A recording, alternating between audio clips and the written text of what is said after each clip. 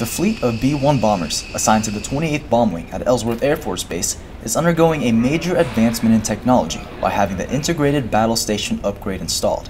The Integrated Battle Station, or IBS, is a combination of upgrades to three different systems: the Vertical Situation Display, the Central Integrated System, and a fully integrated data link upgrade, all being done simultaneously as part of the latest in B-1 advancements.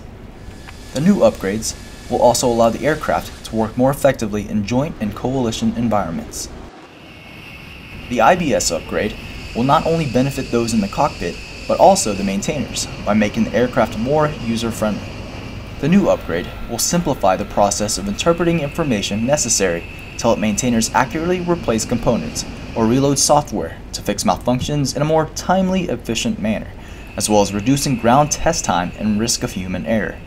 So what it's doing is just an information sharing at a higher rate, being able to be the most effective weapons delivery system we can, with saving as much money and time and resources as we can. The new enhancements provide the aircraft capabilities with the potential to evolve as new mission sets arise downrange. With upgrade completion estimated at approximately 10 to 12 months, the plan is to have the entire fleet of B-1 bombers in the Air Force upgraded by 2020. Reporting from Ellsworth Air Force Base, South Dakota, I'm Airman First Class Fuhren Tsai.